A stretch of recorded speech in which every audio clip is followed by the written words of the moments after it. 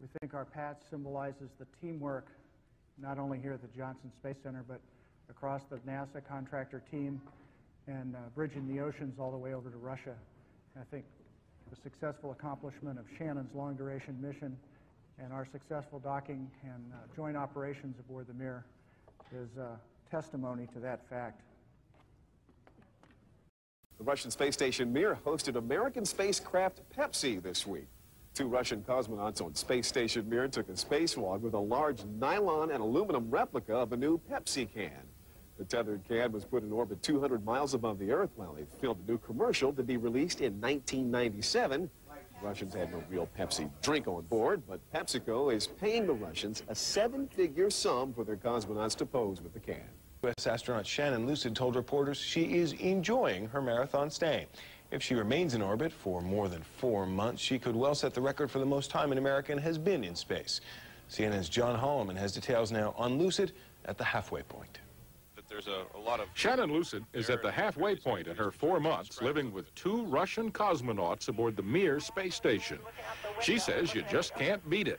It's been very rewarding, I think, here on a long space flight to be able to see the changes that are taking place on the Earth, especially in the northern hemisphere. As the seasons change, we've been able to see the lakes and the rivers, the ice is breaking up, and we've been able to see it, turn green as spring is advanced and the beginning of summer. It's just very rewarding.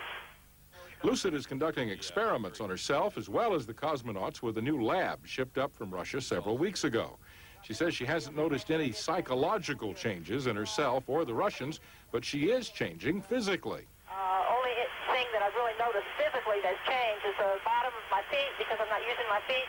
The calluses that are on the bottom of my feet, because I always went barefooted all the time when I was back home. They've practically disappeared, and I have practically new skin on the bottom of my feet. The biggest problem about working in weightlessness, losing tools.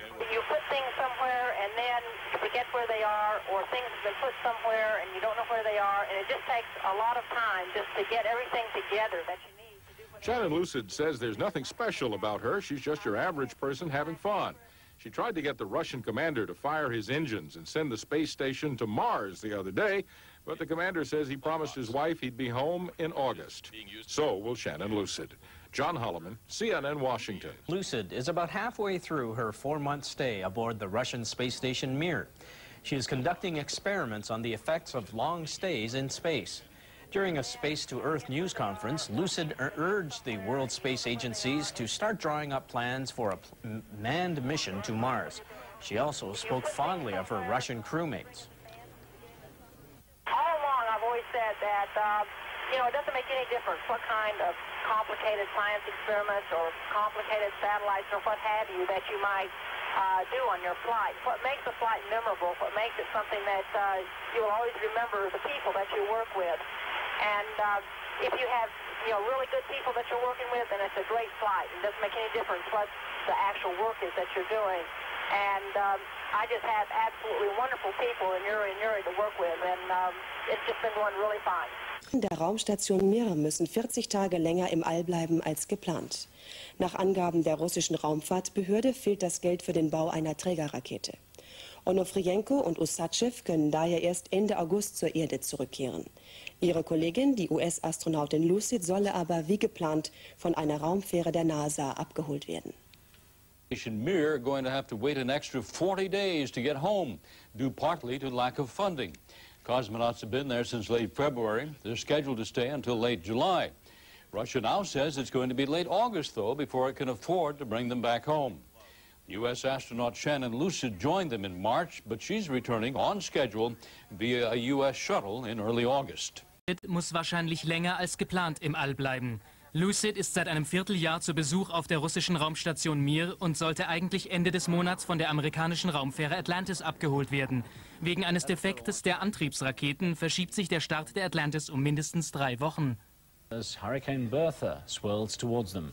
Bertha is generating winds of up to 185 kilometers per hour, making it a dangerous Category 3 storm.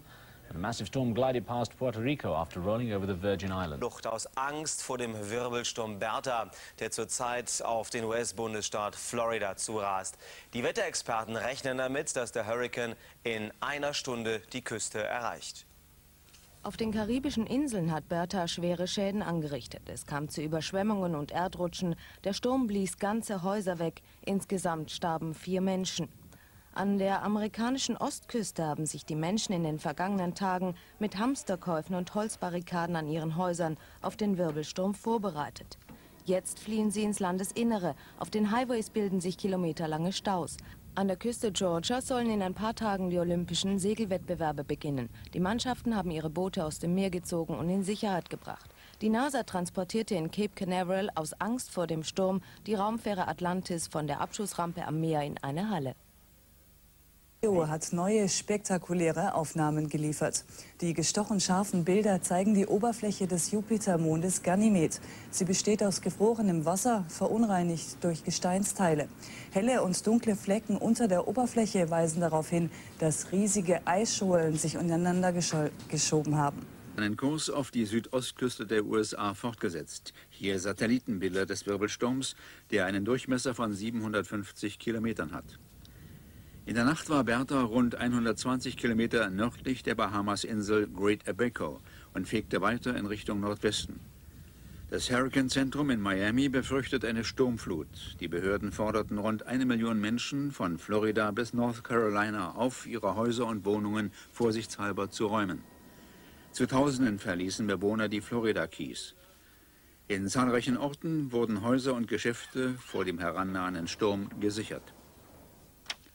Erste klare Bilder vom Jupitermond Ganymed. Sie wurden von der Raumsonde Galileo aus rund 800 Kilometern Entfernung aufgenommen. Zu erkennen ist die Vorderseite des Mondes, die durch Einschläge von Kometen und Asteroiden geformt wurde. Die Oberfläche Ganymeds besteht aus eiszerfurchten Rillen, Kratern und Gräben. Die deutsch-amerikanische Raumsonde Galileo war 1989 von der Raumfähre Atlantis ausgesetzt worden und nach 640 Millionen Kilometern im vergangenen Jahr in die Atmosphäre des Jupiter eingetreten. Ganymed, einer von 4 Jupitermonden, soll von Galileo in den nächsten 2 Jahren noch mehrfach aufgenommen werden. Nachrichten aus dem All. Die amerikanisch-deutsche Raumsonde Galileo hat spektakuläre Nahaufnahmen vom Jupitermond Ganymed geliefert. Die Sonde war am 27. Juni bis auf 843 Kilometer an Ganymed herangekommen. Erst jetzt sind die Bilder auf der Erde angekommen und von der amerikanischen Raumfahrtbehörde NASA veröffentlicht worden. Ganymed ist der größte Mond in unserem Sonnensystem.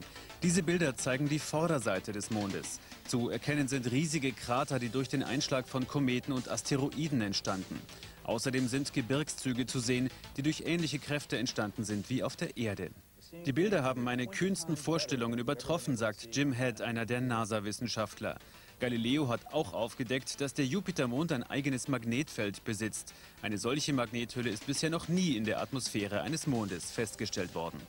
In den USA sind Hunderttausende auf der Flucht vor dem Hurrikan Bertha.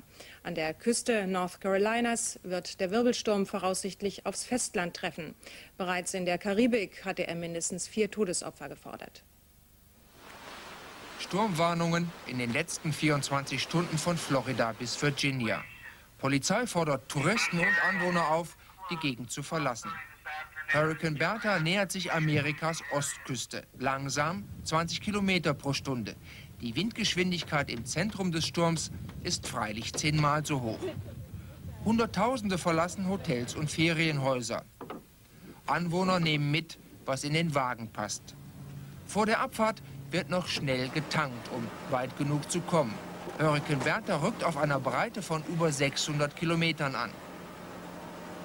Ein frühzeitiger Abzug, um später Chaos zu vermeiden.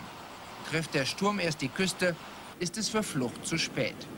Bertha kommt von den Bahamas. Morgen solle Hurrikan North Carolina angreifen.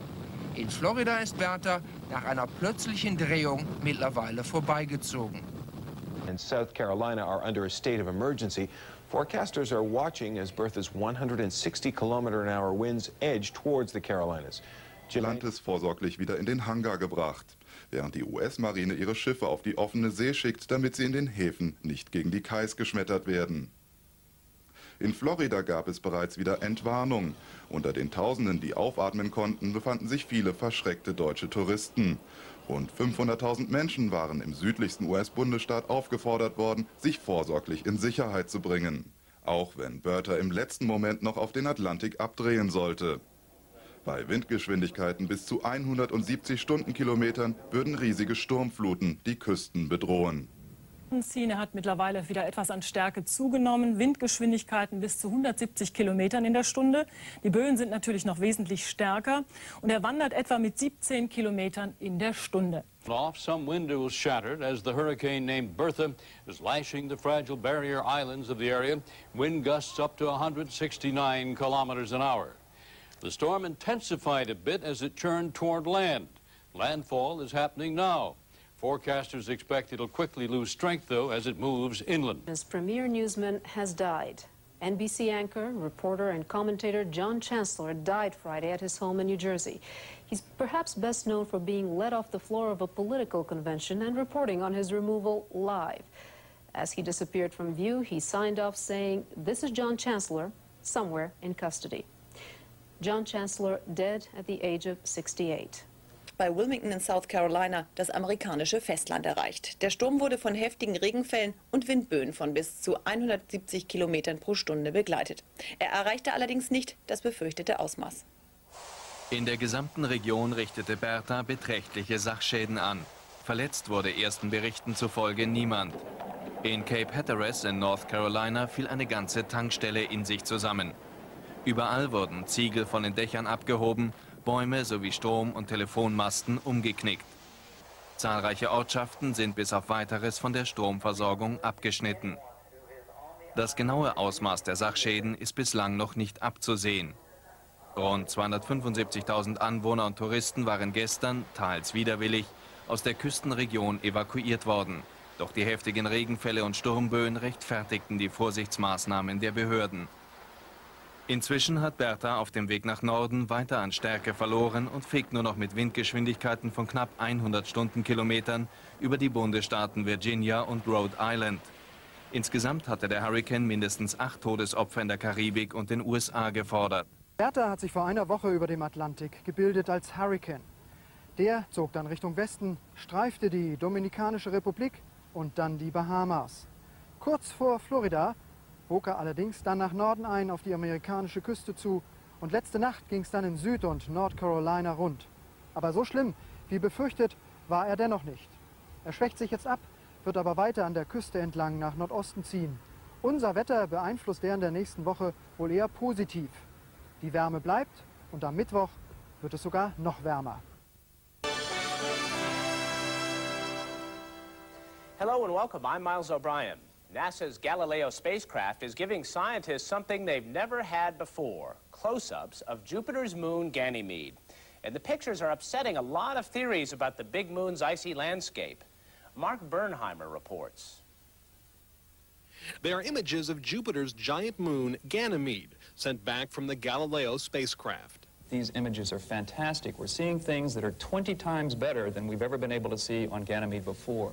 In fact, we could recognize something as small or smaller than a football field if it happened to exist on the surface of Ganymede. The pictures may not mean much to the untrained eye, but to scientists they reveal fascinating detail. Craters formed by the relentless pounding of comets and asteroids, and huge faults in the moon's icy surface suggesting volcanic and tectonic activity not unlike that on Earth. Scientists here at Jet Propulsion Laboratory were thrilled by the clarity of Galileo's pictures, but they were totally caught off guard by some other non-photographic data sent back by Galileo, evidence showing that Ganymede is unlike any moon they have ever studied. When Galileo passed within 500 miles of Ganymede, it began to pick up readings suggesting a magnetosphere or magnetic field.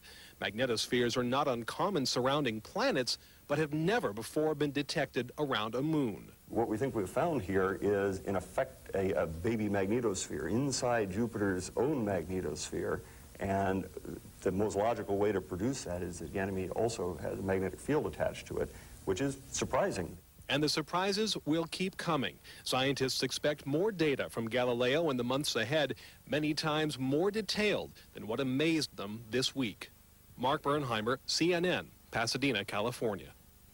Those images were taken last month when Galileo flew close to Ganymede's surface. That was the first of 4 flybys of Jupiter and its major moons planned for the next 2 years. Scientists looking for planets outside our solar system have a new way to do it. It's based on the fact that when light coming from a distant star passes close to a planet, the light gets a little brighter. Don Knapp explains. Scientists, unable to actually see dark planets beyond our solar system, have come up with a few tricks of physics to find them. Researchers at Lawrence Livermore National Laboratory build on an earlier idea. Gravitational fields surrounding planets, moons, and stars magnify light passing through them. And an object with mass passes between us and that distant star. When they line up, the gravitational magnifying lens effect causes the background star to appear brighter. That may explain what happened with this star 160,000 light years away. It's a very faint object, and in particular it's much fainter than these neighbors.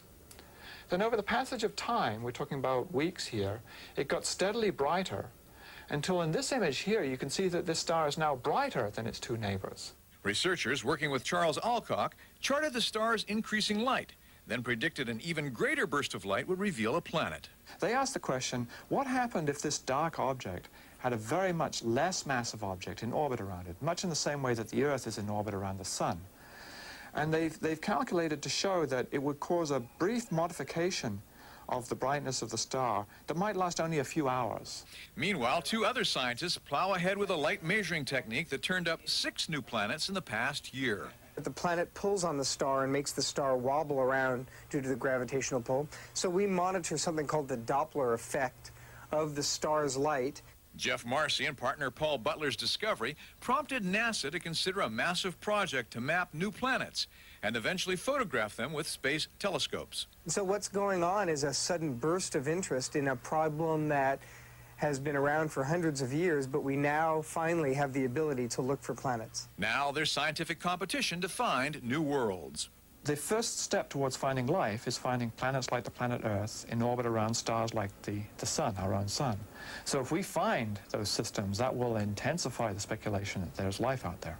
The Livermore researchers say a worldwide network of telescopes might find 3 to 6 Earth-sized planets a year. And this week, Marcy and Butler begin a new search to determine what percentage of the stars in the universe have planets. They say they have a feeling most do. Don Knapp, CNN, Berkeley, California. The Lawrence Livermore scientists are trying to involve telescopes all over the world in their project. Since the brightening effect they're watching for lasts for just a few hours, they need observers in all time zones so they don't miss anything. In the past, this factory used to produce some of the intercontinental ballistic missiles that formed part of the Soviet Union's Cold War arsenal. But today, military orders are being turned away as the Krunichov Space Center aggressively commercializes. That aggression seems to be paying off. The factory has won more than $1 billion in orders so far. In stark contrast to the Cold War years, Western companies are coming to Moscow. They look on the Russians as a reliable, cost-effective alternative for launching satellites to Europe's problem-plagued Ariane. The Russians, presiding over a rare economic success story in Moscow, say there will be many more opportunities for international cooperation in the space industry. I believe the potential for cooperation is far from exhausted. It's not limited to just proton launches of foreign satellites. I think that the field of cooperation in space with Russia is vast. It's all a far cry from the conventional picture of Russia's space industry. Buran, the Soviets' attempt to copy the space shuttle, is now a mere museum piece in Moscow's Gorky Park. But behind a factory's closed doors, Russia is using the scientific and engineering expertise it developed during the Cold War to plan a successful and prosperous future in space. Simon Marks, ITN, Moscow. Ist die Biochemikerin schon an Bord der russischen Raumstation Mir. Und heute bekam sie eine Hiobsbotschaft. 45 Tage länger als geplant muss sie da oben ausharren. Die Raumfähre Atlantis sollte sie eigentlich Ende Juli zur Erde zurückholen. Wegen defekter Triebwerke aber kann die Fähre erst Mitte September starten. Shannon Lucid nahm es gelassen, ihr Kommentar: Ich hoffe, dieser Rekord hält nicht allzu lange. Dabei habe sie sich doch schon so auf irdische Kartoffelchips gefreut. Aber das könne ja noch warten. Amerikanische Astronautin Shannon Lucid hat einen neuen Rekord aufgestellt. Seit 116 Tagen lebt die 53-Jährige an Bord der russischen Raumstation Mir und ist damit länger als jeder amerikanische Astronaut vor ihr im All. Dort wird sie noch bis Mitte September bleiben, denn die geplante Rückkehr zur Erde Anfang August wurde wegen technischer Probleme an der Raumfähre Atlantis verschoben. Den Weltrekord hält ein Russe mit über 400 Tagen im All. Russian cargo spaceship has docked with Mir, delivering fuel, food and water to 2 cosmonauts and U.S. astronaut Shannon Lucid. All have been delayed from returning to Earth. There is no spaceship available to bring the Russian cosmonauts home, and a problem with a U.S. space shuttle has extended Lucid's stay aboard the Mir. Nicht ganz bis zum Mars geht die Reise der nächsten Ariane-Rakete. Der Start von der europäischen Raumfahrtbasis in Französisch-Guyana ist für heute Nacht vorgesehen. Es wird der 90. Ariane-Start seit 1979 sein und der 3. seit der Explosion der Ariane 5 im Juni. Die Rakete soll 2 Fernmeldesatelliten aus Frankreich und Italien ins All bringen. Der Start musste auf heute verschoben werden. Es gab Probleme mit der Treibstoffleitung. Das Ersatzteil lieferte die deutsche NASA in Bremen. Die europäische Trägerrakete Ariane ist erfolgreich gestartet. Die Rakete der 4. Ariane-Generation hob in der Nacht vom Raumfahrtbahnhof Kourou in Französisch-Guayana ab. An Bord hatte sie 2 Telekommunikationssatelliten, die wenige Minuten nach dem Start im All ausgesetzt wurden. Bis zum Jahresende sollen noch 4 Ariane-Missionen folgen. Die Rakete von der Raumfahrtbasis Kourou in Französisch-Guayana abgehoben. Bei dieser 90. Mission der Ariane wurden 2 Fernmeldesatelliten ins All gebracht. Auch der 8. Start dieses Raketentyps in diesem Jahr ist ohne Komplikationen verlaufen. Der Veröffentlichung von neuen Fotos der Raumsonde Galileo hat die US-Weltraumbehörde NASA die Aufmerksamkeit der Wissenschaftler auf den Jupitermond Europa gelenkt. Die Fotos deuten darauf hin, dass es möglicherweise Wasser auf Europa gegeben haben könnte. Wissenschaftler vermuten sogar, dass der Jupitermond unter seiner eisigen Oberfläche einen Ozean und damit ein Ökosystem verbergen könnte. Im kalifornischen Pasadena erklärte der Geologe Ronald Greeley, dass Europa viele Voraussetzungen für eine Art primitives Leben erfülle. Die auf den Fotos zu erkennende geologische Bewegung könne von flüssigem Wasser unter der Eisschicht stammen. Die Existenz von Wasser auf dem Jupitermond ist allerdings nicht schlüssig bewiesen. Im Dezember soll die amerikanisch-deutsche Sonde Galileo noch genauere Bilder zur Erkundung des Jupiters und seiner 4 größten Monde Europa, Ganymed, Callisto und Io liefern. Auch auf dem Jupitermond Europa könnte es primitive Lebensformen geben. Die US-Raumsonde Galileo lieferte spektakuläre Fotos, die unter der aufgebrochenen Eisschicht des Europamondes ein Netz langer Gräben zeigen. Vermutlich Wasser, die wichtigste Voraussetzung für Leben. Allerdings, die Bilder wurden aus einer Entfernung von 155.000 Kilometern geschossen. Im Dezember ist Galileo nur 600 Kilometer weit weg. Dann erwarten die Forscher schärfere Aufnahmen. Galileo zur Erde gefunkt hat. Die Bilder ähneln dem eisbedeckten arktischen Meer auf der Erde. In ersten Reaktionen erklärten NASA-Forscher, die Suche nach außerirdischem Leben sei zum Schwerpunkt ihrer Arbeit geworden. Weltall, aufgenommen von der Jupiter-Sonde Galileo. Geschossen wurden sie etwa 700 Kilometer von der Erde entfernt auf dem Jupitermond Europa. Die amerikanisch-deutsche Raumsonde Galileo funkte diese Bilder von der Eisoberfläche des Jupitermondes. Geysir-ähnliche Eruptionen und die an vielen Stellen aufgebrochene Eiskruste könnten, so NASA-Wissenschaftler, auf einen Ozean unter dem Eis hindeuten. Möglicherweise eine ökologische Nische für Lebensformen. Genauere Erkenntnisse erwarten die Forscher im Dezember, wenn sich Galileo dem Jupitermond bis auf 600 Kilometer genähert haben wird. One of 2 satellites already released into orbit is expected to monitor the Earth's environment for the next 3 years. It is to collect data on changes in the climate and ozone layer, and it will track how tropical rainforests are faring. Japan, the US and France have invested more than $1 billion in the project.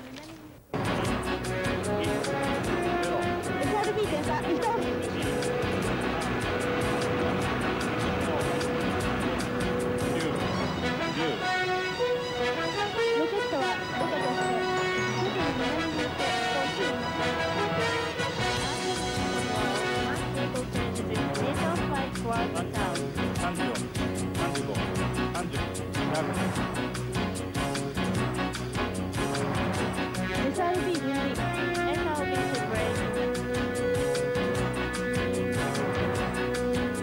japanische Trägerrakete ist vom Weltraumzentrum Tanegashima erfolgreich ins All gestartet.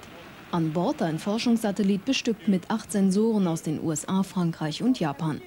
Herstellungskosten umgerechnet etwa 265 Millionen Mark. Von seiner Umlaufbahn 800 Kilometer über der Erde soll er meteorologische Daten sowie Angaben über Treibhausgase und Ozonschicht liefern. Außerdem setzte die Rakete einen kleinen Satelliten für Funkamateure aus.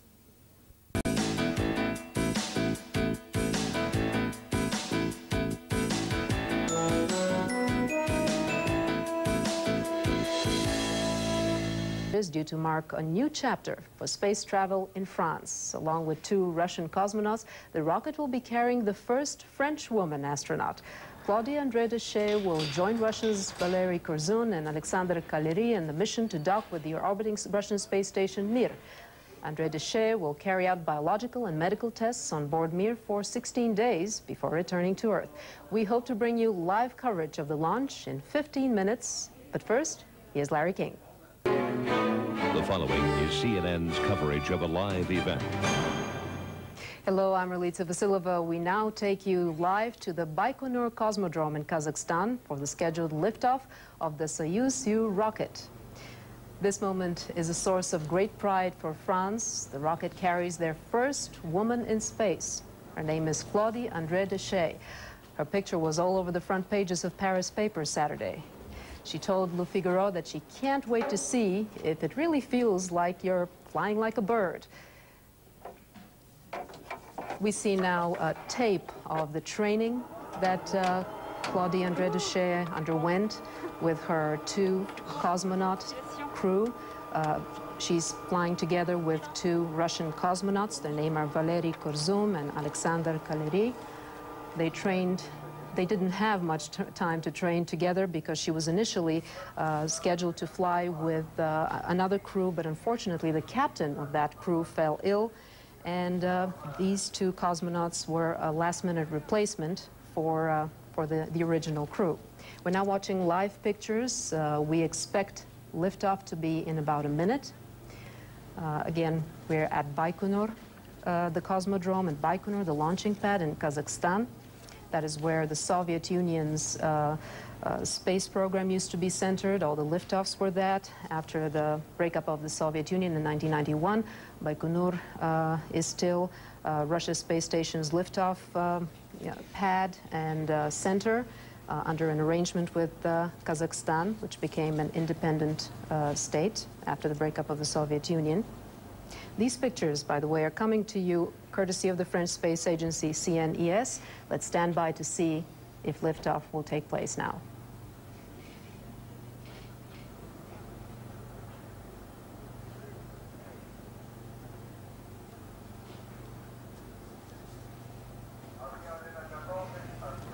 The weather looks perfect for launch. We're expecting a launch any time now. Last moments before launch.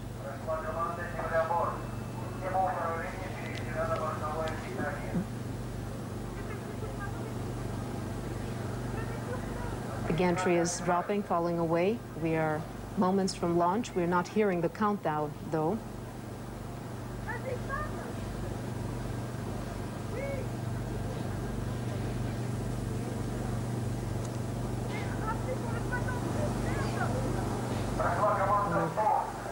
We're seconds away from the launch of the Soyuz-U rocket for a rendezvous with the Mir orbiting space station. The engines are on.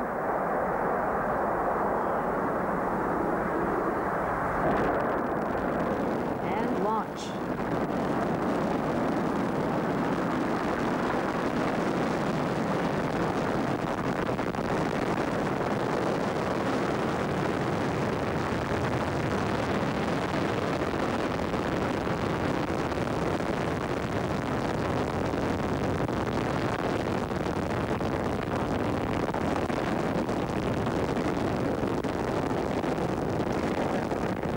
Looks like a nice launch. It will be close quarters in the Soyuz rocket for the crew of three. It was not meant to be for 3 people, but the Russian Space Agency has been strapped for cash after the falling apart of the Soviet Union, so they have not had an opportunity to build a bigger rocket. Nevertheless, they're on their way to the Mir orbiting space station. The French astronaut will spend 16 days in space. Her 2 Russian fellow crew members will do a much longer stint in space, 225 days. They are replacing Russian cosmonauts Yuri Onufrienko and Yuri Usachev, who have been on the Mir since February. And we witnessed the picture-perfect launch of the Soyuz-U rocket for a rendezvous with the Mir orbiting station.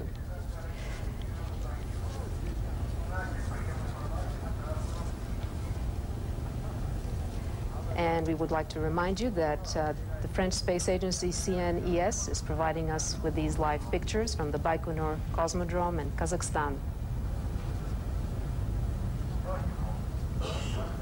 And that concludes our live launch of the Soyuz-U rocket for a rendezvous with the Mir space station. Thank you for joining us. I'm Relitsa Vasilova. This has been a CNN Live event.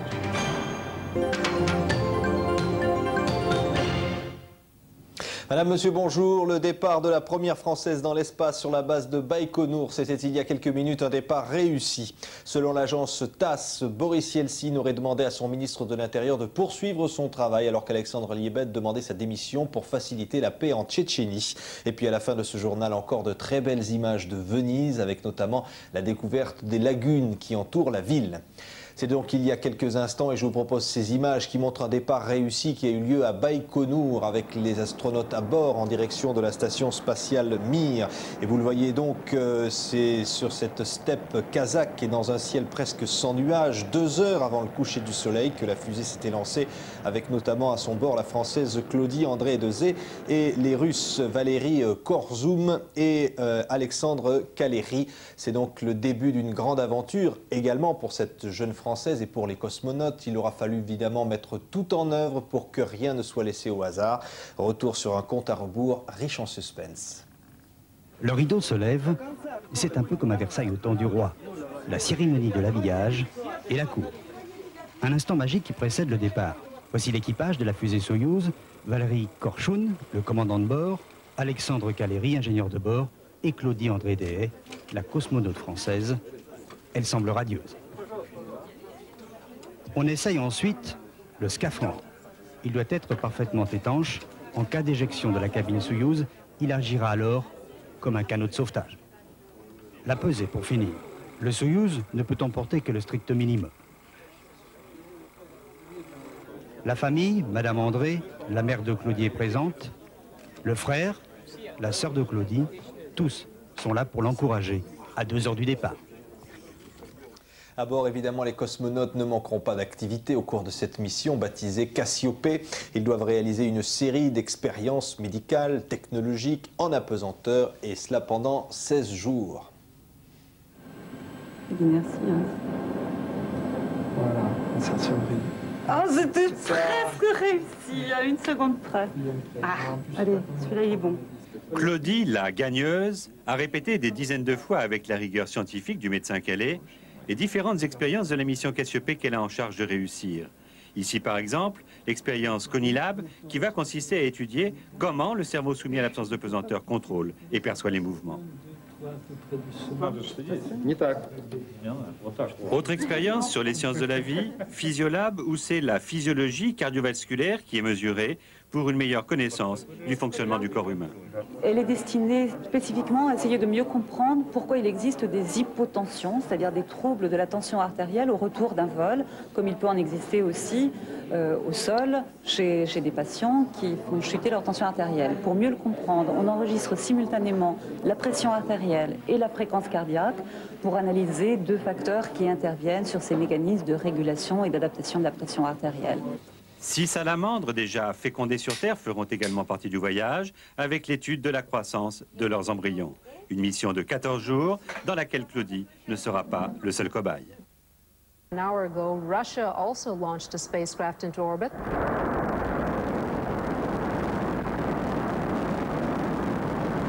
A Soyuz spaceship with 2 cosmonauts and a French astronaut on board blasted off from the Baikonur Cosmodrome in Kazakhstan.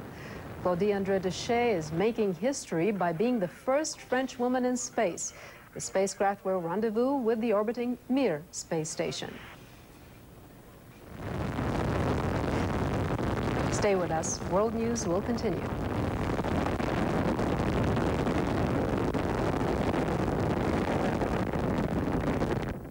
Für die russische Raumstation Mir ist heute ins All gestartet.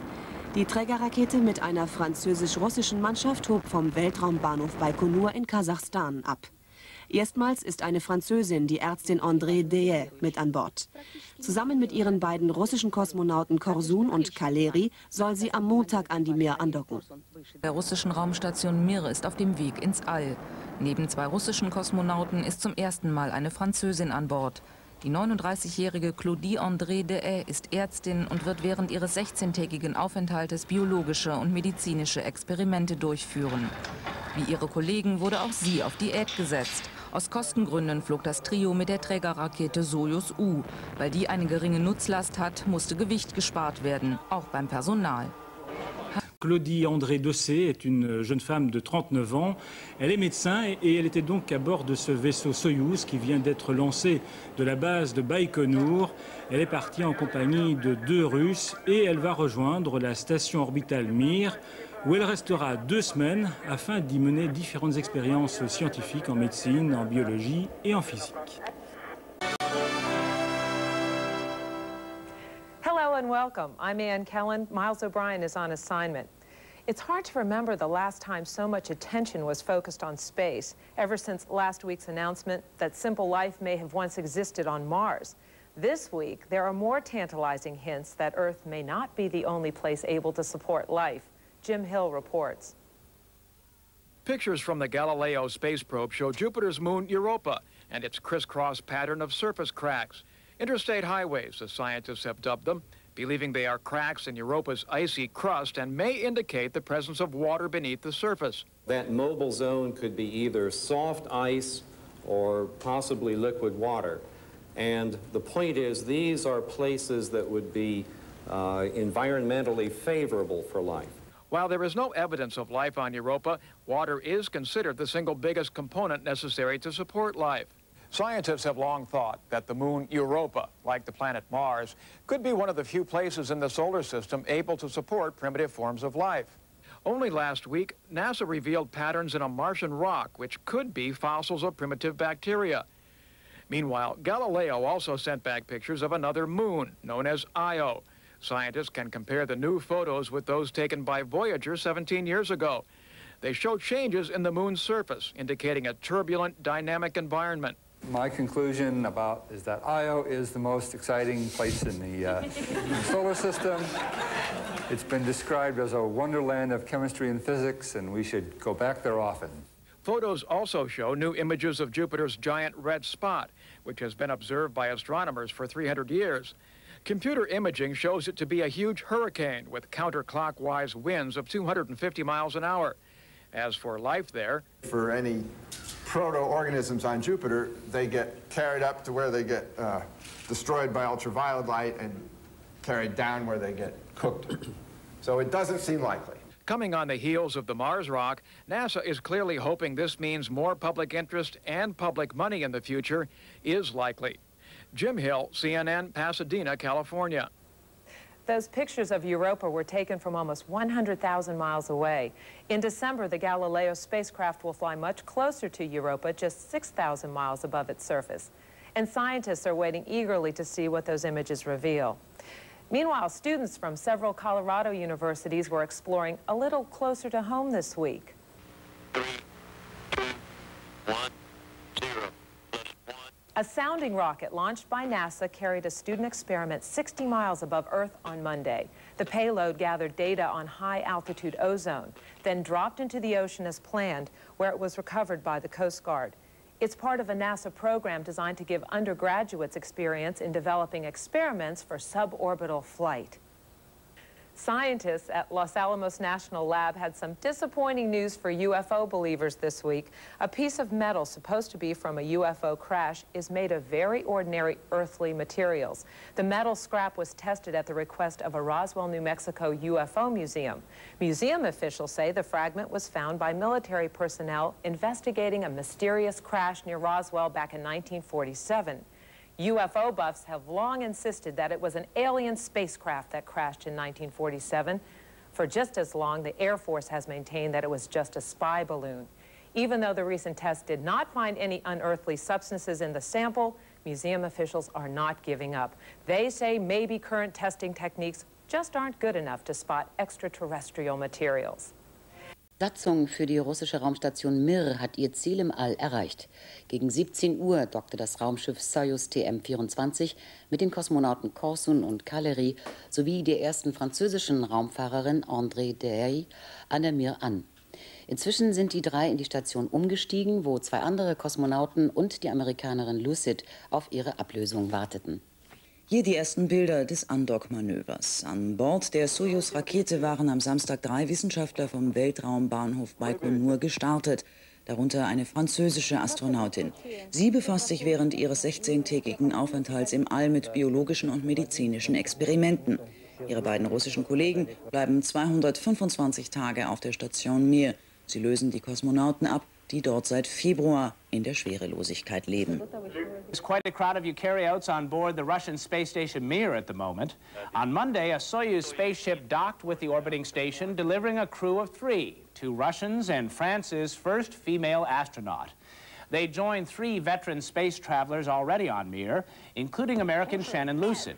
Lucid has been on Mir since March, giving her the U.S. record for longest time in space. She is scheduled to be picked up by the space shuttle Atlantis in September. And back on Earth, NASA successfully launched into orbit a new spacecraft called FAST. 3, 2, 1, drop. FAST indeed. The FAST Auroral Snapshot Explorer rocketed into space aboard a Pegasus XL launch vehicle. The new satellite houses a battery of instruments designed to study the electromagnetic fields that envelop the Earth and cause, among other things, the northern and southern lights. FAST should start transmitting data back to Earth in about a month. Auf dem Atlantik hat sich inzwischen eine richtige Hurricane-Familie gebildet. Das ist einmal Eduard, Fran und Gustav hier. Ich kann Ihnen zumindest Eduard und Fran etwas größer zeigen. Sie sind beide hier schon vor der Karibik, während Eduard sich doch langsam abschwächt. Hat sich Fran hier so richtig entwickelt. Sie sehen diese Mühlenräder quasi oder Windmühlenrad. Der wird sich noch ein bisschen weiter verstärken. Aber auch Eduard, der jetzt langsam gegen diese Kaltluft hier von der USA strömt, kann sich Eduard wahrscheinlich noch mal ein bisschen verstärken, wird dann aber nach Norden abgetrieben.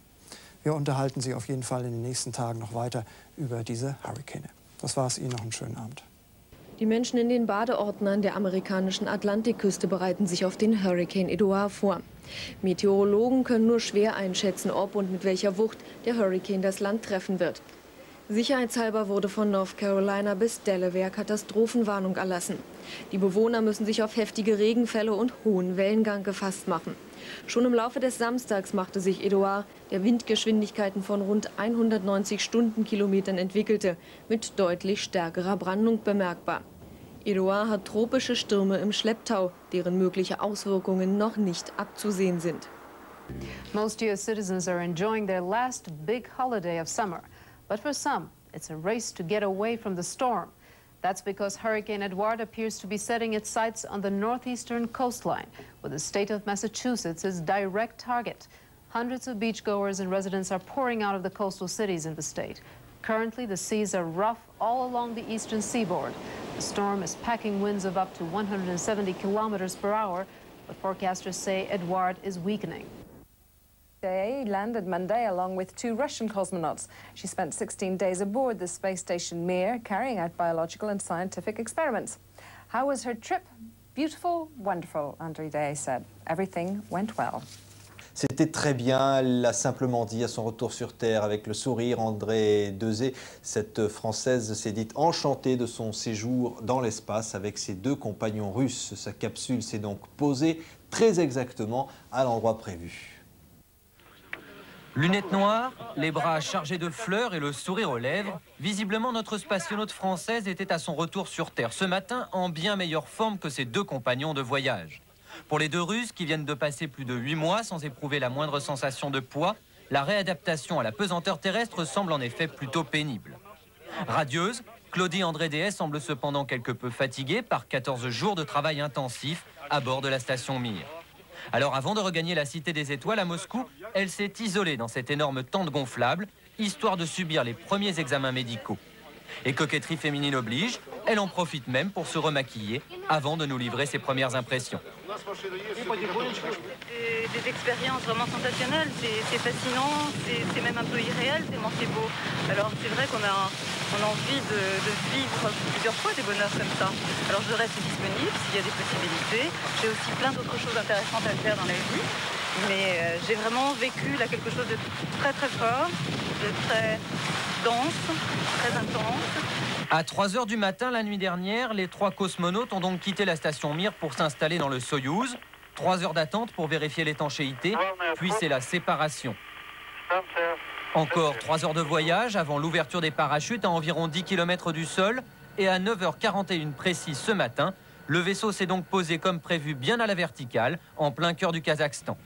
Protégée par son bouclier thermique, la capsule a en tout cas parfaitement résisté aux échauffements lors de son entrée dans l'atmosphère. Mais pour Claudie, c'est loin d'être fini. La première Française de l'espace est désormais une star. Et pour elle, les séances de photos et les signatures d'autographes ont déjà commencé. Voilà, c'est donc bien parti pour elle. Après 16 jours, on s'en doute d'une expérience inoubliable où elle aura réalisé toute une série d'expériences médicales ou biologiques en apesanteur.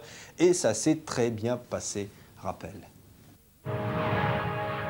Baïkonour, 17 août 1996, après 11 ans d'attente, enfin le voyage pour la première cosmonaute française. En compagnie de 2 Russes, Claudie André Dehaye découvre avec étonnement les sensations du décollage.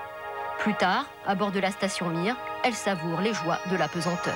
On est dans une forme exceptionnelle, désorientée bien sûr en arrivant dans cette grande station quand il y a un volume énorme et il faut appréhender les distances, les volumes, la façon de se déplacer. Chacun doit rapidement prendre ses repères. Ici, dans le module principal, la chambre à coucher de Yuri Onufrienko. Pour suite de la visite, c'est donc ici que se déroulera la mission scientifique d'une durée de 14 jours. Une mission rythmée par des repas pour le moins insolites. Au menu aujourd'hui, tomates flottantes et jus de fruits réhydratés, séquence dégustation. Et puis il y a aussi les tâches ménagères, mais surtout le travail. Environ 14 heures par jour pour mener à bien des études sur le développement des embryons de salamandre en apesanteur ou encore les mécanismes de perception des forces et du mouvement. Bref, un programme bien chargé. Malgré la fatigue, l'épuisement, après 16 jours dans l'espace, notre première cosmonaute française garde le sourire. Elle avait attendu ce voyage depuis si longtemps. Erde, mit dabei die französische Astronautin André de Chaise. Sie war 16 Tage in der Weltraumstation Mir. Ihre russischen Kollegen hatten dort ein halbes Jahr lang Experimente in der Schwerelosigkeit durchgeführt. In einer Klinik müssen sie sich jetzt wieder an festen Boden unter den Füßen gewöhnen. Ja, der Hurrikan Edward, der hat inzwischen eine weite Reise hinter sich. Vor ein paar Tagen lag er noch hier in der Karibik. Inzwischen hat er diesen Weg eingeschlagen auf die Ostküste der Vereinigten Staaten zu. Er hat einen Nachfolger, Fran, und Fran zieht sozusagen auf seiner Spur Richtung Nordwesten. Fran wird sich auch im Moment noch verstärken, etwa 130, 40 Kilometer in der Stunde Windgeschwindigkeit. Er soll in 2 Tagen 190 Kilometer in der Stunde drauf haben und sich so etwa auch Richtung Nord-Nordwest bewegen. Inzwischen ist die Situation hier ein bisschen gebannt. Es ist nicht mehr ganz so schlimm an der Küste, denn er hat wieder den Kick raus auf den Atlantik bekommen, der Eduard, und wird wohl jetzt sich abschwächen und Richtung Osten ziehen, während eben, wie gesagt, Fran sich im Moment noch verstärkt. Ja, das war's vom Wetter. Jetzt schauen Sie noch mal in Kulturzeit rein. Tut auch mal wieder gut. Ihnen einen schönen Abend und tschüss. Tour sur Terre après 14 jours passés dans la station orbitale Mir. L'atterrissage du Soyouz TM-33 à bord duquel elle se trouvait a eu lieu ce matin à 10 h moins 10 dans un champ de blé non loin de la base de Baïkonour. On la voit à l'image, atterrissage sans problème avec seulement 30 secondes de retard sur l'horaire prévu. Claudie André-Déhay était en pleine forme alors que les deux cosmonautes qui étaient avec elle pour le retour étaient très éprouvés. On l'a vu, il faut dire que les deux Russes ont passé 6 mois dans la station Mir, une station qui au passage fête ses 10 ans cette année, un âge plutôt avancé pour un vaisseau de ce type. Les explications de Nicolas Anchaud, notre spécialiste. Plus de 100 tonnes lancées à 28 000 km à l'heure autour de la Terre. Mir reste toujours l'unique station spatiale créée par l'homme. Lancée progressivement parallèlement dès 1986, elle atteint aujourd'hui 30 mètres de long. Elle a permis de battre tous les records de séjour dans l'espace, parfois plus d'une année. En 10 ans, ces 5 laboratoires situés près du module d'habitation ont permis d'accumuler un nombre incroyable d'informations sur la vie en apesanteur, au point de transformer parfois Mir en une petite ménagerie.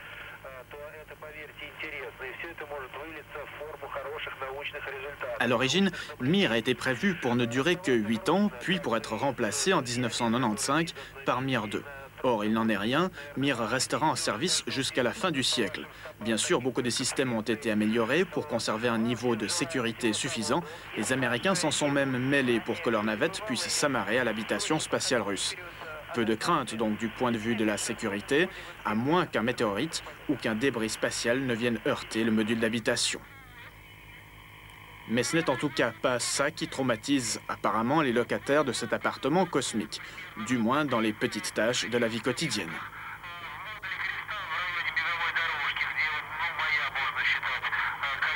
Toutefois, la remplaçante de Mir s'apprête tout de même à quitter le sol. Il s'agira cette fois d'une station spatiale internationale, premier élément en orbite à la fin de l'année prochaine. Die erste französische Astronautin ist heute zusammen mit 2 russischen Kosmonauten von der Weltraumstation Mir zur Erde zurückgekehrt. Mit der Raumfähre Soyuz TM-23 landeten sie am Morgen in der Steppe von Kasachstan. Die russischen Kosmonauten waren seit Februar im All. Die 39-jährige Französin hatte sich 2 Wochen an Bord der Mir aufgehalten und medizinische und biologische Experimente durchgeführt. Frankreich und Russland unterzeichneten heute einen Vertrag über eine weitere Zusammenarbeit im All. The southeastern U.S. coast, the Shuttle Atlantis slowly moves to safety. NASA managers rolled the massive shuttle back into its protective hangar Wednesday. The hurricane is expected to hit the U.S. sometime Thursday. The hurricane is packing winds of up to 185 kilometers an hour, and it's expected to gain even more strength in the next few hours. People along the southeast coast of the United States have not yet been ordered to evacuate, but many have been urged to do so. Fran is expected to make a landfall on Thursday, somewhere between the east coast states of Florida and North Carolina. Hurricane watches have now been posted from Sebastian Inland, Florida, north to Oregon Inland in North Carolina. Schluss heute wieder wie versprochen unser Blick auf den Hurricane Fran. Er bewegt sich unvermindert wieder auf den Südosten der Vereinigten Staaten zu. Auch die Geschwindigkeit immer noch 185 Kilometer in der Stunde. Aber er bewegt sich jetzt etwas schneller mit 22 Kilometer in der Stunde. Und er hat offensichtlich seine größte Stärke noch nicht erreicht. Man rechnet damit, dass er irgendwo bei South Carolina wahrscheinlich an Land geht. Und zwar nach unserer mitteleuropäischen Zeit morgen um 6 Uhr.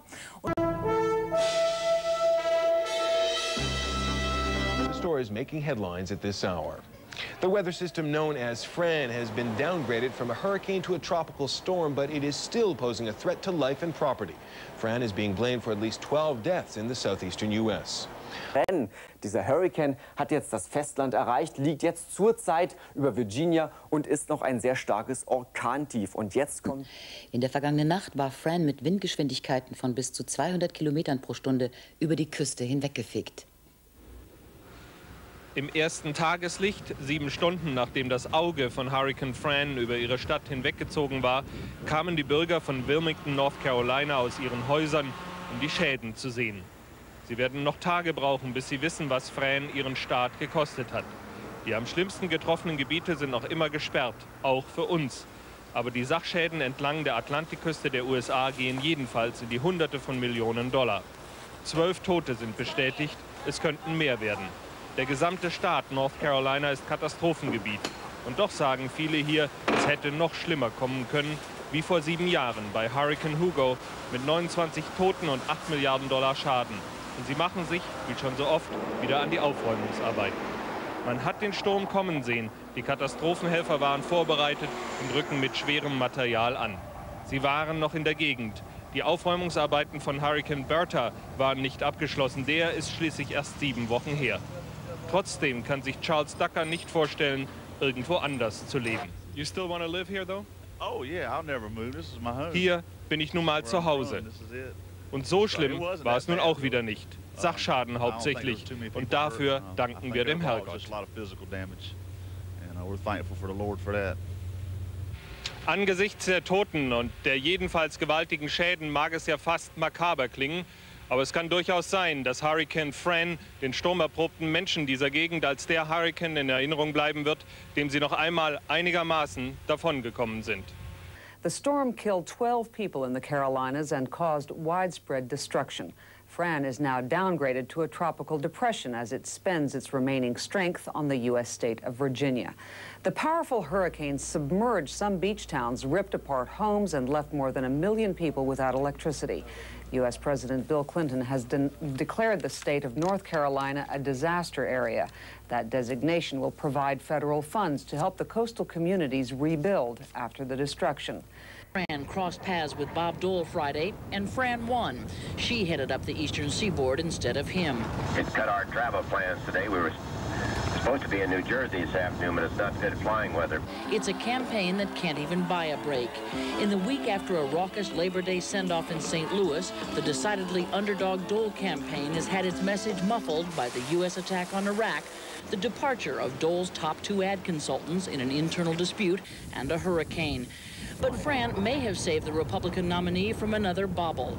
Dole's staff had set up a tour in New Jersey through a factory which makes life rafts. Not an ideal stop for a struggling campaign. In North Carolina sind noch mehr als 1 Million Menschen ohne Strom. Nahe Wilmington wurden fast alle Häuser zerstört. Der Bundesstaat wurde bereits zum 4. Mal in diesem Jahr von schweren Stürmen und Hochwassern heimgesucht. Die US-Astronautin Shannon Lucid hat einen neuen Aufenthaltsrekord für Frauen im Weltraum aufgestellt. Seit 170 Tagen befindet sie sich in der russischen Raumstation Mir. Lucid stellte damit den Rekord der Kosmonautin Elena Kondakowa ein, die 169 Tage im Weltall verbracht hatte.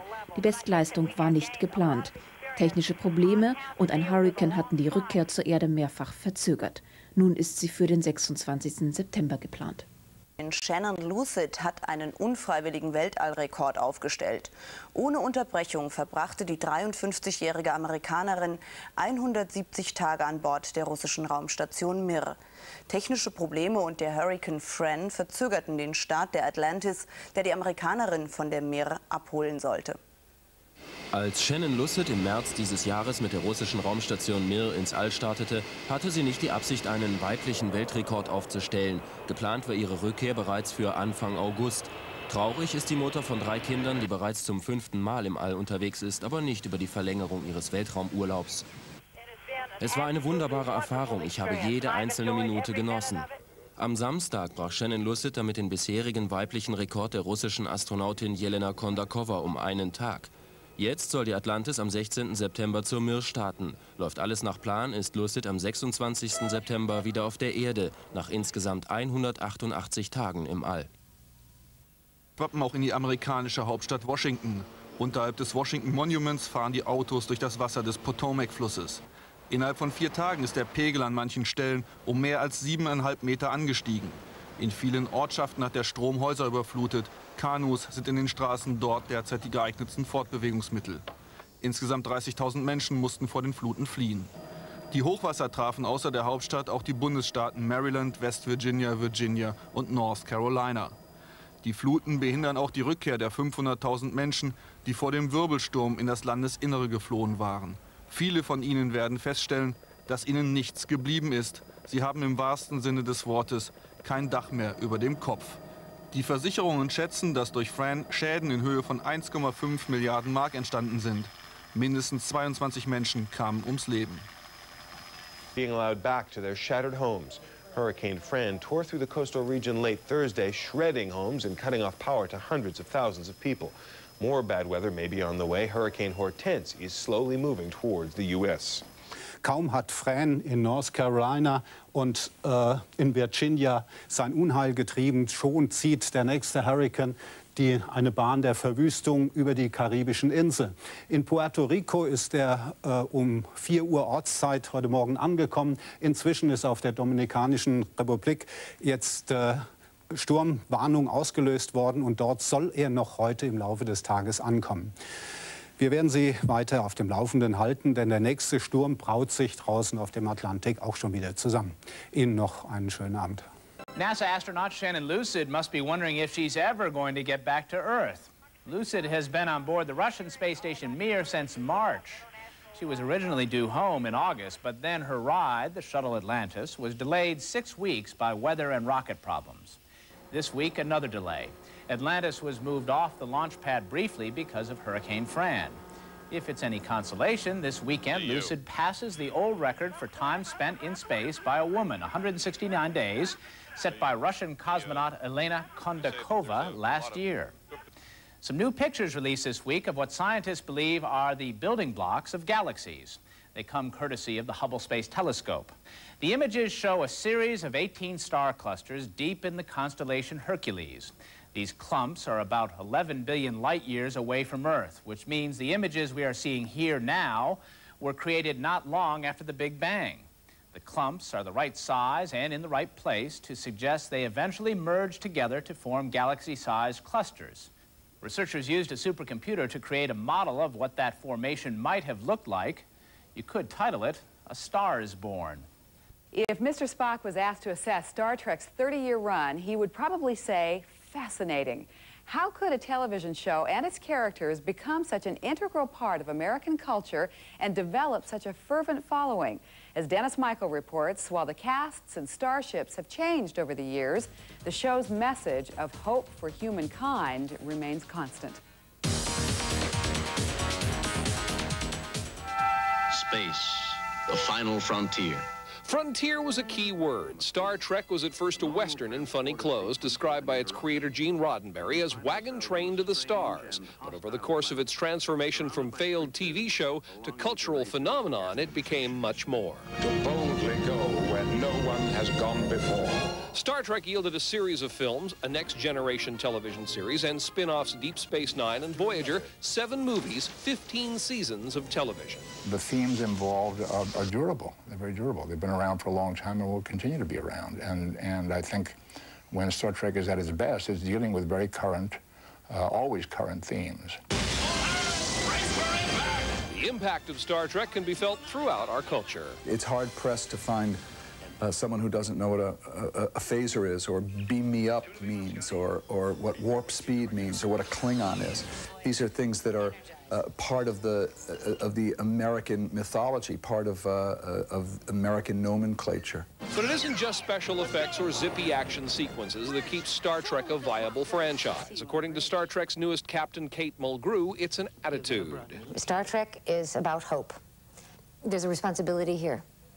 There's a kind of cachet here that I think exists nowhere else. And the fact that it's survived for 30 years says a great deal, I think, for its intelligence. I think that all of it has been very good entertainment and enlightening and illuminating about our lives, giving us some insight into the human condition and about who we are and who we strive to be and what we are at our best. The late Gene Roddenberry was honored at the NASA facility in Huntsville, Alabama. Majel Barrett Roddenberry was there to represent her late husband. These are Gene's own words. Why are we now traveling into space? Well, why indeed do we trouble to look past the next mountain? Our prime obligation to ourselves is to make the unknown known. We're on a journey to keep an appointment with whatever we are. And the future of the future? For us, the job is to just keep trying to do it the best we can. Sounds like fun. Dennis Michael, CNN Entertainment News, Hollywood. For U.S. astronaut Shannon Lucid, this one's been a high-flying, record-setting adventure that's lasted quite a bit longer than expected. Sure has. She has been aboard the Russian space station Mir since March, do you remember? Problems with Shuttle's booster rockets and weather concerns delayed her return to Earth. Finally, she should soon have a ride home. Knocking on some wood here. CNN's John Holloman's joined us now, and he's all hooked up to talk with Lucid live from the Mir space station. He's in Washington. John. Hi, John. Hey, Donna, good morning. Shannon Lucid, right to you. What do you miss most, having been away from home for 174 days? Well, I guess I miss my family most of all. Well, I imagine, let me ask you this. John Blaha is coming up to replace you shortly. What advice have you given him as far as things he should do before he leaves Earth for a long stay in space? Well, I tell you, I did give him a piece of advice, and I sent him a note and told him just to relax and just to enjoy his time up here and not, you know, try to worry. He likes to sometimes think about a lot of the details, just not to get bogged down in the details, but just come on up, just relax, take each day as it comes, and enjoy each day, and he'll have a great time. What's the biggest thing about you that's changed while you've been away, do you think? Well, I told my family that I've developed patience, and I know that right now they're thinking that they hope that's true, because sometimes I can get a little impatient. Yeah, last time we talked, I think we talked about physical changes in your body. You said your feet had calluses on them when you left the Earth, and you don't wear shoes much up there, so that's gone away. Anything else changed about you physically that you can detect through either your medical tests or just looking at yourself every day or two? Not really. You know, I feel like I've always felt. But the bottoms of my feet do look different. They look just like the bottom of a baby's foot right now. Actually, when Yuri and Yuri were still up here, we were talking about that just a little bit. And on the last progress, a picture came up. It was a photograph that was taken when 76 was up here, when I first got up here. And we were looking at that picture and then sort of looking at what we look like right now. And we all sort of decided that we looked just a little bit younger than we did when we started the flight. I think maybe it's because, you know, on Earth, gravity is pulling your facial features sort of down, and up here they don't have that pull of gravity. So maybe we do look just a little bit younger than we did when we were on the Earth. I don't know. Yeah. But I told my husband not to worry. Even though we've discovered the Fountain of Youth, maybe I'm still headed home whenever the shuttle gets here. Are you going to have a different kind of physical recovery staying up there for about 6 months than you would have staying in space for, I guess, the 3 months, give or take a week or two, that was originally planned? Think it'll be tougher to readapt to Earth because you've been away so much longer than you'd planned for? I don't know. I guess that's one of the things I want to find out. I just really don't know. I was talking to Sasha. He's one of the new crew members that are up here now, and this is his second flight. And he was, his opinion is that it sort of takes a month for month, you know, until you really feel back like you did before the flight. So I guess I'll find out. That'll be something interesting to discover. As you've wound up most of your experiments, I'm imagining you've had more time to look out the windows. There have been all these terrific-looking hurricanes down here on Earth, and certainly they've been devastating on Earth. What do they look like from space? Well, they look like the pictures that you see of hurricanes, you know, great big white clouds swirling around. It's really pretty interesting to watch them, but as you look at them from up here, it's sort of hard to believe that they carry that much devastation within them, you know, on the other side of them, because we're looking down on top, and it's just, you know, sort of an even circular white cloud, and it's just hard to comprehend the misery and devastation that they're bringing to the people that, you know, whose lives they're touching down there on the Earth. Yeah, as you prepare to come home, what's the first thing you're going to do when you're able to do something for yourself back here on Earth? I guess one of the first things I want to do, I want to go out to the bookstore and see what the new books have been published in the last 6 months, and just browse in the bookstore for a long period of time. And I'm looking forward, you know, to getting out on my bicycle and riding and, you know, feeling the wind in your face and the sun on your back. And I'm also looking forward to getting on my rollerblades and going rollerblading with my daughters. Shannon Lucid, thanks for joining us today from the Mir, which is orbiting above Russia at this moment. We'll be talking to you. Donna, Leon, that's it from here for now. All right, John, thanks. We heard it here first. Worst thing about space, no rollerblading. Yeah, rollerblades bring back those calluses on the feet again. Bring it back for her. God, I hope she comes back home soon. I'm sure her husband's saying the same thing. Yeah, yeah. Well, isn't it neat, too, that she talks about the simple pleasures that she can't wait to get back to? Yeah. All right, good luck.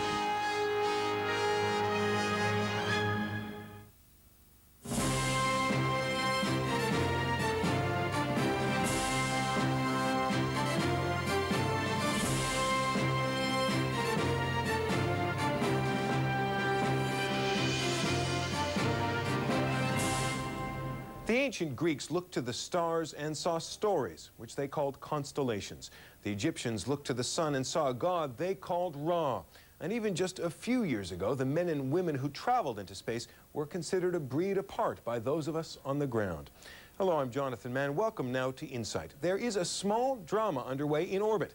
Yet times have changed to the point where even Shannon Lucid's unusual predicament is drawing little special attention. Shannon Lucid is a U.S. astronaut who's been on board the Russian space station Mir for nearly 6 months. That's a record in space for a woman, a record won by default. Shannon Lucid's trip home on the space shuttle Atlantis has been repeatedly delayed by problems with its booster rockets and by Hurricane Fran.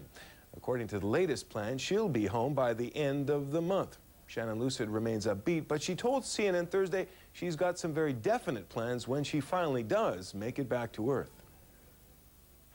I guess one of the first things I want to do, I want to go out to the bookstore and see what the new books have been published in the last 6 months and just browse in the bookstore for a long period of time. And I'm looking forward, to getting out on my bicycle and riding and, feeling the wind in your face and the sun on your back. And I'm also looking forward to getting on my rollerblades and going rollerblading with my daughters. Looking forward to the wind and the sun and some good times with her family. But no parades, no national celebration. Space is now seen as a place to make money, not a great historic adventure. If this discovery is confirmed, it will surely be one of the most stunning insights into our universe that science has ever uncovered. The recent flurry of excitement over the possibility of life on Mars was a reminder of how fascinated we all once were with space and how that fascination has almost dissipated.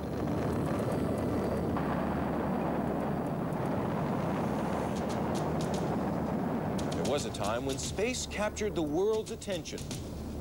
Space exploration was one of the measuring sticks for the superpowers to gauge their rivalry. Russia got an early lead when it put the first man into space, cosmonaut Yuri Gagarin, on April 12, 1961.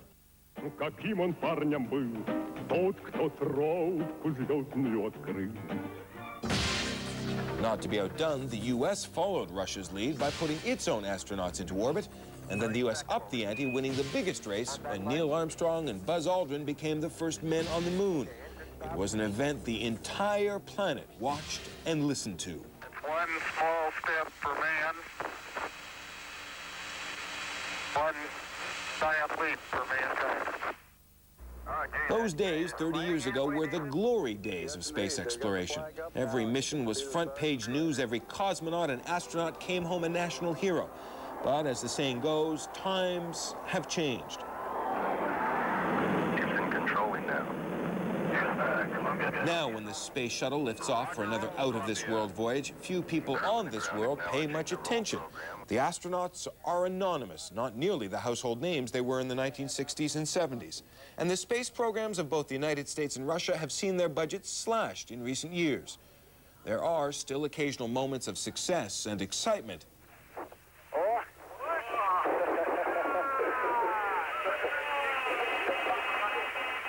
But mostly space has become a place of big business, not big adventure.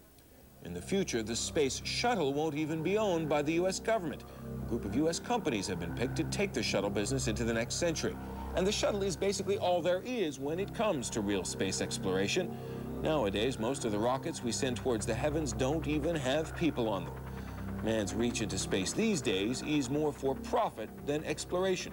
And it is much more profitable to carry a satellite than an astronaut. That scene will be repeated around the globe about 35 times this year. Rockets putting satellites into orbit are big business, with hundreds of billions of dollars being spent and tens of billions to be made in profits. And the leader in this field is not one of the early space explorers from the United States or Russia. It is Europe. Arianespace, a European consortium based in France, dominates the satellite launching business. In fact, about 60% of all the satellites put into space in the past few years have been put there by Ariane. It's a high-stakes business, usually costing more than $100 million just to stage a launch. And the satellites being carried on these rockets are worth hundreds of millions more. But with big money comes big risk. In the launch business, there's no second chance. Failure when you put up a satellite almost always means a total loss. First 6 satellites have been jettisoned. We have a main... Rockets can unpredictably blow up, veer off course, or just fail to put the satellite into the proper orbit. Insuring the satellites costs tens of millions of dollars each flight. But with so much money to be made on a successful launch, there are plenty of players trying to take some of Ariane's business. Leading the list are two U.S. companies, McDonnell Douglas and Lockheed Martin. Combined, they do about half as much business as Ariane. Their rockets are smaller than Ariane's and yet almost as expensive. The reason is that the U.S. rockets were originally designed to carry warheads in a nuclear attack, not communication satellites into a global orbit. As a result, the U.S. companies have been playing catch-up with Ariane. Both McDonnell and Lockheed plan to unveil new rockets in the next couple of years, but even the new versions will not be as powerful as the existing European launchers. Meanwhile, Ariane has already unveiled its own newer, more powerful rocket called the Ariane 5. However, its first launch did not exactly go as planned. Tous les paramètres propulsifs sont normaux et la trajectoire est normale. Ariane 5 has been 10 years in the making and cost European governments $8 billion to develop. But officials say the initial problems are being worked out. And there are other players in this business. Russia is using its decades of experience in space to get into the satellite launching game. It has developed partnerships with U.S. companies to use the Russian Proton rocket, considered one of the most reliable around. But if you want to send a satellite into orbit as cheaply as possible, send it up on a Chinese rocket. The Chinese government's support of its state program allows it to launch satellites for about half the cost of a U.S. or European company. However, the Chinese rockets are not nearly as reliable.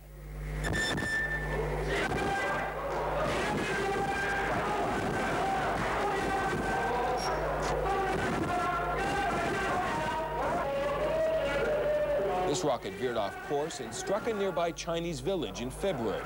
China says there were a few deaths. Unofficial reports say the village was ruined and more than 100 people died. China suspended its satellite launches for 4 months to investigate. Scientists say man's fascination with space has not ended. Space shuttles still go into orbit several times a year, and there is still worldwide cooperation in the hopes of building a global space station. But there can be no denying that man's idea of space now involves exploitation as much as exploration. So when man looks to the stars these days, does he see discovery or dollars? For insight into that question, we're joined now by James Asker of Aviation Week and Space Technology. Thanks so much for being with us. Glad to be here. From the space race to the space business, how much has changed in terms of the goals, the commitment, and the cash? Well, quite a bit's changed since the beginning of the space programs in the U.S. and Russia. The biggest change is space is much, much more an international activity now. There's a lot of international cooperation, and of course when space started, it was the space race between the United States and Russia. Let's see who can get to the moon first. So the nature of it's really changed quite a bit. The other big change is space is a business now. You and I are probably able to talk to each other because of a satellite that's in orbit right now. And that of course, is something that drives a lot of the money that's involved in space. Well, let's talk about the money. Do you have any rough idea of how much is being spent and how much is being made these days? Well, if you look at the government space programs in the United States, which of course is the nation that spends the most on space at this point, it's on the order of $30 billion a year. There have been wild predictions over the years of colonization in space, tourism in space. What's the wildest prediction that you think you can make that might come true? Well, colonization would certainly be the farthest off. You know, I know some people who've even considered things like manned missions to another star. That seems pretty far-fetched at this point. Space tourism, believe it or not, though, is probably not so far-fetched. If you can get the cost of launching things into orbit down, there have been some studies done that show you could make a market for that, and the Japanese are quite interested in developing that market. We'll be booking some time, I guess. My guest, James Asker of Aviation Week and Space Technology. Thanks so much for being with us. You bet. The first men to land on the moon left a plaque there that reads, "We came in peace for all mankind." A little later in the program, we'll talk to one of the men who left that plaque to see what he thinks about the world of space exploration today. But coming up next, a conversation with the world leaders in putting men and machines into space. More insight in just a moment.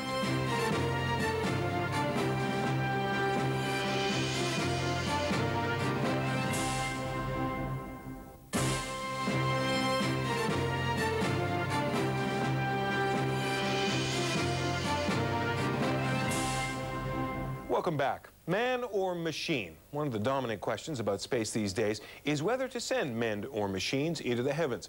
When it comes to machines, the dominant player is Arianespace, the European consortium which has put more satellites into space than anyone else. When it comes to men, the big player is still the U.S. space agency NASA and its space shuttles. We spoke with Doug Hayden, the head of Arianespace's operations in the United States, and Alan Ladwig, NASA's Associate Administrator for Policy and Plans. And we began by talking about the businesses that didn't take off in space. There were predictions of manufacturing and even tourism in the heavens. Instead, so far, the only business up there is satellites. Today it's limited to satellites for commercial money-making opportunity, clearly. There's no question that the cost of access to space with the types of rockets we have today, chemical rockets, is high, and it will remain high until dramatic changes are made in both the technology and the operations of the systems. There is hope, of course, that reusable systems of a much greater efficiency level even than the shuttle in the future might find a substantial reduction in the cost to orbit. But today it is expensive, and therefore those things you mentioned, manufacturing in space and tourism in particular, are still in the to-be-realized stage. Alan Ladwig of NASA, how keenly do you feel the competition in space these days? Well, I guess it depends on what, again, which business sector arena are you talking about. The areas of concern to NASA, certainly in the aviation area, the first A of NASA, the competition is extreme between U.S. companies and especially in Europe. It's a $38 billion industry for America. It's a huge positive balance of payments for this country. The competition in the launch market area is very extreme.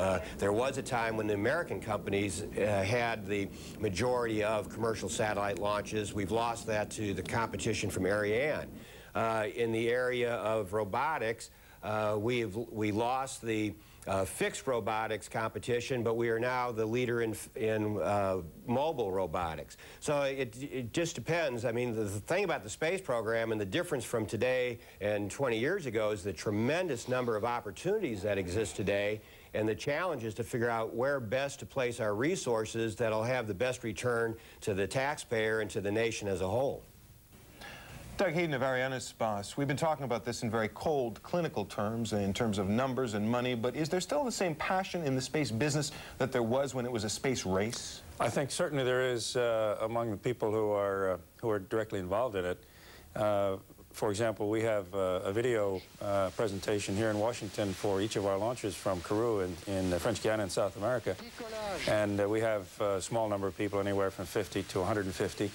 And people keep asking me if it's become routine. Well, I've been in this business since 1961, and it hasn't got routine yet. So I think it's a question of viewpoint. It's become, I'm afraid, routine to a lot of the outside viewers. And I think for those of us who are involved, it's still very much a thrill to be part of it. And if you want to talk about passion, look at the tremendous world response to the finding of the Mars meteorite and the kind of the emotions that has all brought up. The finding of ice around Europa, a planet of Jupiter. The findings that the Hubble Space Telescope continues to bring forward. The excitement that people are feeling about the coming of the International Space Station with the first element launched next year. The docking in September of the Shuttle with the Mir. All these things capture tremendous public interest, and I think we're into a period where the mood is back on the upswing because so many positive things are coming from our investment. How much, Alan Ladwig, do you think is going to come from just that one little rock from Mars? Well, certainly a revival of interest in the whole question of, is there life elsewhere in the solar system? Indeed, could there be life beyond the solar system as part of NASA's New Origins program? We don't want to overhype what's going to happen with this meteorite. It could find out that as we do further tests with this and have other science study it, We may find out that this carbon that they think is in the meteorite didn't come from Mars after all. And if that were the case, that would still be okay, because we've advanced knowledge. We've gotten people excited again. We're going to do more to understand what this is all about. So we'll have to wait and see. We don't want to, our administrator at NASA headquarters, Dan Golden, has been very clear to say, let us not get carried away until we have conclusive evidence, and we are not going to make any long-term plans until we have the conclusive evidence that we're looking for.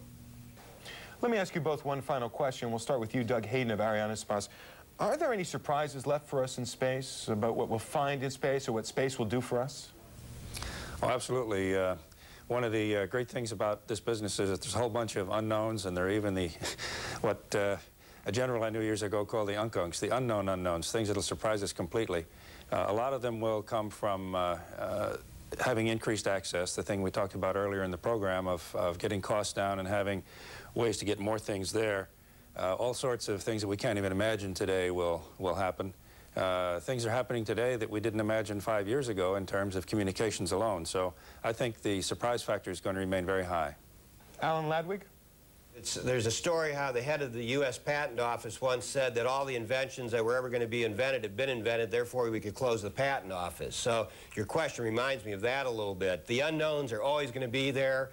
As we increase our technology capabilities, we're going to find things that have been right in front of us all along. As we bring down launch costs and bring more and more companies and participation into this business, who knows where it's all going to go. But I'm convinced it's going to be very exciting and beyond anything we can sit here and predict today. Alan Ladwig of NASA, thanks very much. Our thanks as well to Doug Hayden of Arianespace. When we come back, a conversation with one of the heroes of a business with few heroes left, a man who walked on the moon.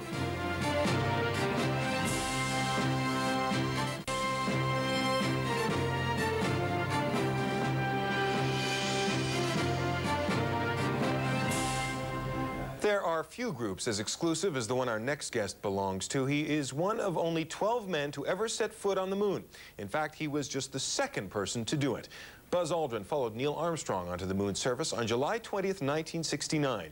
Today, he is still an advocate of space exploration as chairman of the National Space Society, a group dedicated to a permanent presence for man in space. We got in touch with him at the Johnson Space Center and asked him if when he began his career in space, he saw it as a personal challenge or a military one. No, it was a career extension. I had embarked as a fighter pilot with the Air Force, and I was furthering my education and chose to look into space rendezvous, and I sort of got bit by the bug of flying in space by my doctoral studies at MIT, and that eventually qualified me to get into the astronaut program. But I certainly just viewed it as an extension of my career. It certainly wasn't military. I was looking for ways that I could enhance my career in the future, but it was a great opportunity to join up with the other test pilots who had pioneered space before I came along. Do we make too much of it, do you think, when we remember back to it as a more romantic time, a time when personal bravery, even manliness, was on the line? Well, I don't think you can compare the manliness then to today. They're just as virile and aggressive people. It's just that the climate of the nation has changed. We were in a very exciting, pioneering period then. We're also in the midst of the Cold War and the competitiveness that really spurned the entire space program really got us off into flying in space primarily based on missiles. Sputnik was launched by a missile, and Yuri Gagarin, Alan Shepard, all the Gemini missions were launched on missiles, and then we made a commitment to go to the moon and to be there first. And to do that, you don't develop reusable rockets. So we really embarked on an expendable throwaway rocket space program. In the years since, space science and space exploration have taken a very different turn. Would you have predicted the way it's gone, the way space has been commercialized? I found that in the past, I don't think I was that good a predictor. I was just looking at the job in front of me and the wonderful opportunities. But certainly, right after we landed on the moon, a space task group studied what our future could be and perhaps should be and made recommendations. And there were low level, medium level, and high level of intensity recommendations for space programs in the future. And even the low level recommendation in the fall of 1969 had us reaching Mars by the early 1990s. So what happened? Did the excitement just fade away? No, there were some other competing events going on. In Southeast Asia, there was the Vietnam War, there was the effect of the 60s, the drug culture, the questioning the establishment, Watergate. All these things had an impact, and I think the fact that we made a commitment to go to the moon and we won that race, it was a bitter disappointment to the Soviets, but that phase of it was essentially over. We didn't really anticipate that we would have to withdraw quite so completely and go 5, almost 6 years without even flying an American in space. That certainly wasn't typical of the space program we charted out in the early 60s. So what are your thoughts about the future in space? Is it going to be a place for exploration, for science, for business above all? We're going to do all of those things. I'm extremely optimistic about the future. I am concerned about some of the immediate decisions that we make, and whether we base those always on short-term considerations or whether we make an investment in the long term in the future, the way I think we did when we made a commitment to go to the moon. Buzz Aldrin, author, astronaut, and chairman of the National Space Society, thanks so much for being with us. One last word before we go about a space project that has a great many people very excited. Remember that rock we talked about earlier on the program? It contained what may be the residue of past life on Mars. Well, that rock was part of a meteorite found here on Earth in an Arctic ice field. Scientists have now decided to go back to that ice field to look for more rocks. The operation will be relatively low-tech, a bunch of bundled-up men and women looking for black rocks in the ice. Not only that, but despite everything we've been talking about here today, there is no prospect of the thing making any money. And with that, we bring this edition of Insight to a close. Thanks for joining us. I'm Jonathan Mann.